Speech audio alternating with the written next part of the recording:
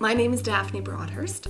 I'm a nurse, a clinical specialist with medical pharmacies and OMS. I'm going to show you how to remove a PICC in the safety and comfort of a patient's home. Be sure to follow your own organization's policy. The protocol that I'm going to be using is one that was developed in collaboration with various nursing agencies in the community.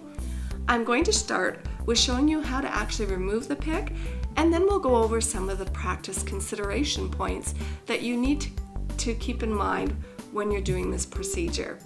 This protocol follows a local guideline and is intended as a guide only. You must take into consideration patient factors such as allergies, conditions, as well as local policies.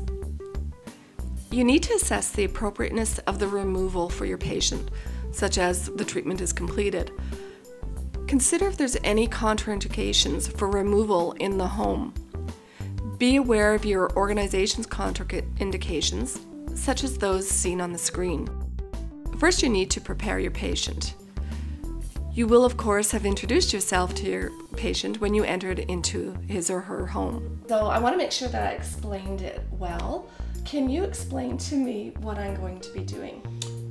You're going to remove and clean the skin, or remove the bandage and then clean the skin around this, and then you're going to, I guess, pull it out slowly and make sure it doesn't get stuck. Right.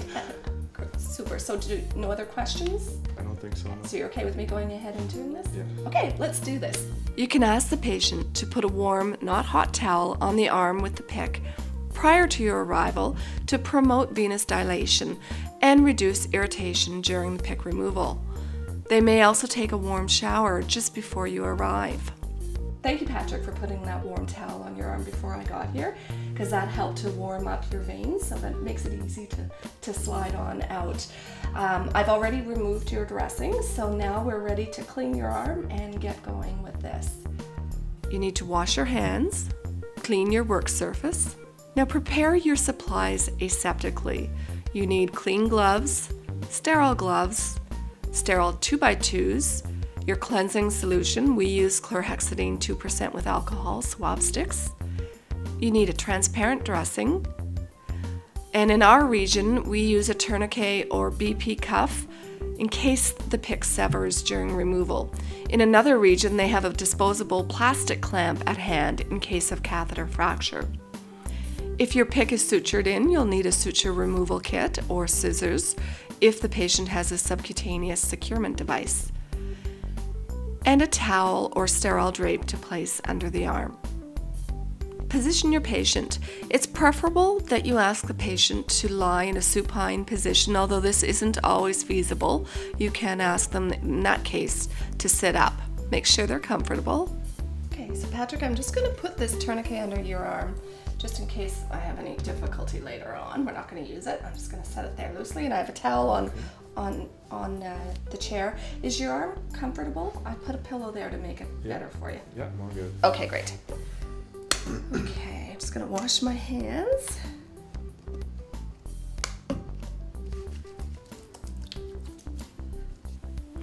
If there were any infusions, you would stop and disconnect any infusions. You'll notice that I didn't engage the tourniquet. This is just a safety measure in case there's an inadvertent catheter fracture.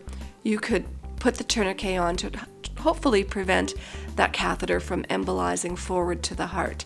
So you have it in place, but it's not engaged. Okay, so we have the dressing off already. So I'm going to clean your skin. Don clean gloves. So Patrick, can you turn your head to the other side just so that you're not breathing any germs on the PICC site? Yeah. Okay, so I'm going to clean your skin. It's going to feel a little bit cool, this cleansing solution.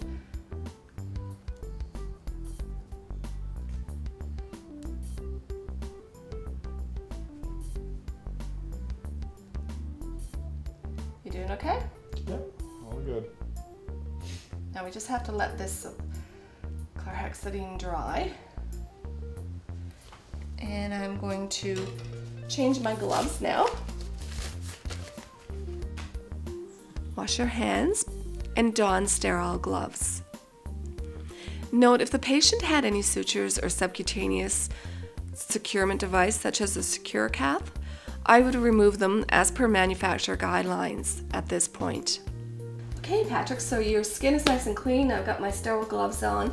We're about ready to take your PICC out. It's going to slide on out nice and easily. But I just want, at one point when I'm almost finished removing it, I'm going to ask you to take a deep breath and hum. Can you try that for me right now? Big breath in and hum. Great, that's great. And don't breathe in when you're doing your humming, okay? So let's go ahead and get this done. Hold a sterile gauze in your non-dominant hand above the exit site, not touching the site.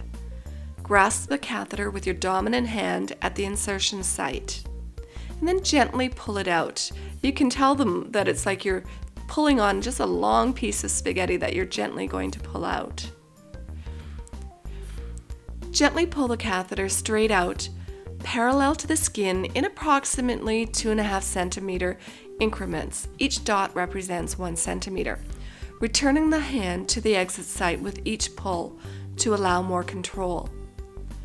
A slow removal reduces the risk for venous spasm.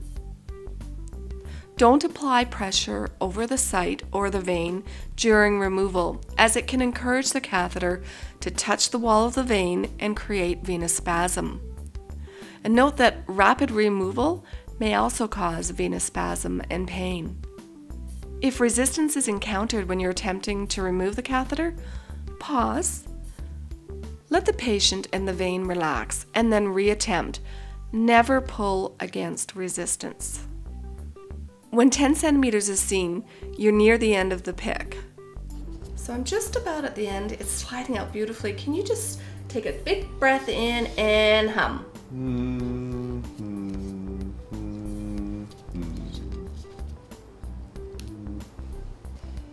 So the PICC is out, went beautifully, no problems. I'm just going to put a little bit of pressure here just to make sure that if there's any bleeding, that it stops, but it doesn't look like there's any bleeding. Usually there isn't. So we'll just wait a couple of minutes to get this to seal over. So Patrick, I'm just going to show you your PICC. So this is the entire PICC that was inside you. And what we're looking for, we want to make sure that it all came out as one. So I'm just going to check the length of your PICC. So this is a PICC, and we just need to look at the end. It's nice and flat, it's not jagged, which tells us that it didn't break. And I'm just going to check the length. On the catheter, there's a dot every centimeter, and then there's a measurement. And your full catheter length was 52 centimeters, and it's 51.2. So we got the full catheter, and that's the way it should be. If the catheter is a Groshong PICC, ensure the round black tip on the end of the catheter is intact. The catheter length may not be required if you have a Groshong PICC.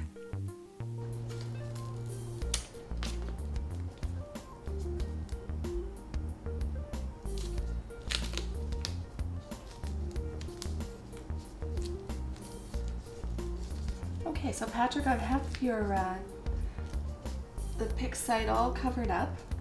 Okay.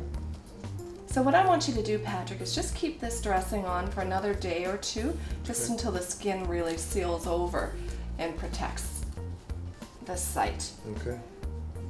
And then you can take that off. If it looks like there's still a little bit of an opening, you can just put a little bandage on it until it does completely, the skin grows over it.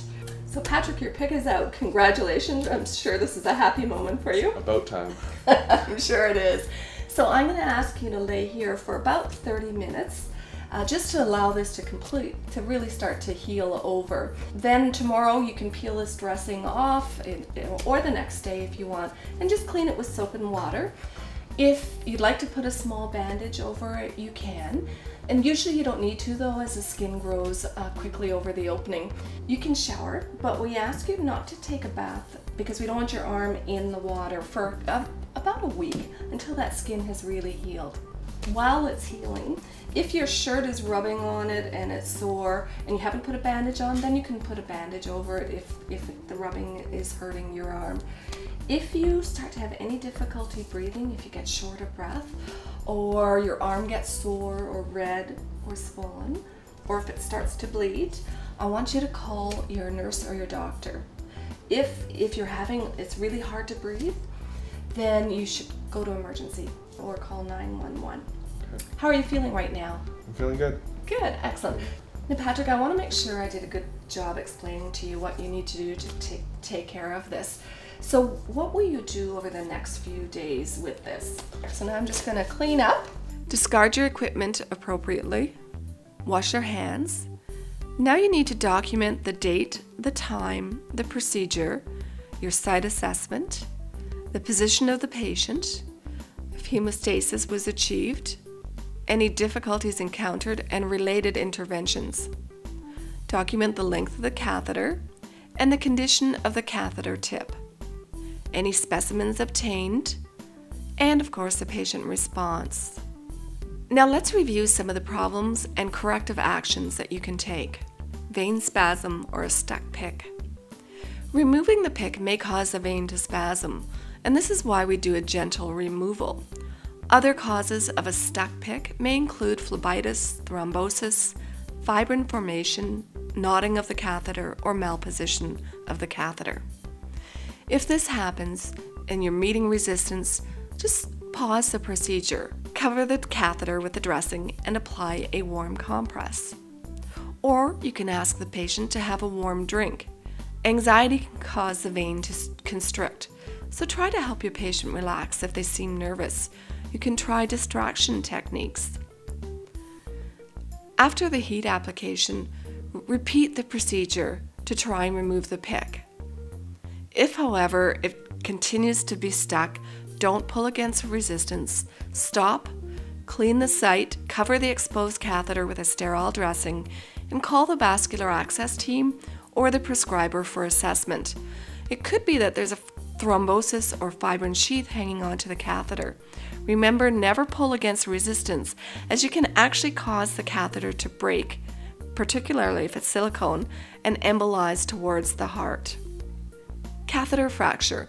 If the length of the catheter is shorter than the original, the catheter may have severed or broken during removal. If there's still part of the PICC visible, put a clamp on the catheter to prevent it from embolizing internally. Continue with the removal. If the catheter has severed and it's not visible as the catheter is advanced internally, you can immediately tighten the tourniquet proximal to the insertion site, but ensure that you have the radial and ulnar pulses present. Or put the BP cuff on the arm. Place the patient on his left side, making sure he stays lying down. These actions are designed to prevent the catheter fragment from embolizing to the heart and pulmonary artery. Activate emergency services. This is an emergency situation. Stay with your patient. If the PICC length after removal is less than the PICC length upon insertion, send the patient to emergency department with the PICC and a note.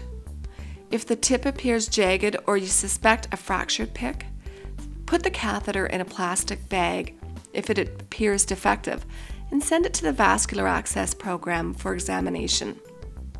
Bleeding. Patients with very low platelets may have prolonged bleeding. You may need to apply pressure longer and consider the use of a dressing with hemostatic and/or absorptive properties. Air embolism. Air embolism is a very rare but potentially catastrophic complication of a central line removal. It can result in dysrhythmias, cardiac arrest, and stroke. This is an emergent situation. Turn the patient on the left side and activate emergency measures if you suspect an air embolism. Signs and symptoms may include respiratory distress, chest pain, hypotension, tachycardia, confusion, and/or changes in level of consciousness. And this concludes our video. Thank you, Patrick, for your help in demonstrating this video. Medical pharmacies and OMS are committed to patients' health and well-being. We hope this video helps you to learn how to remove PICCs in the comfort of a patient's home so they don't have to go into the hospital to have their PICC removed. Thank you.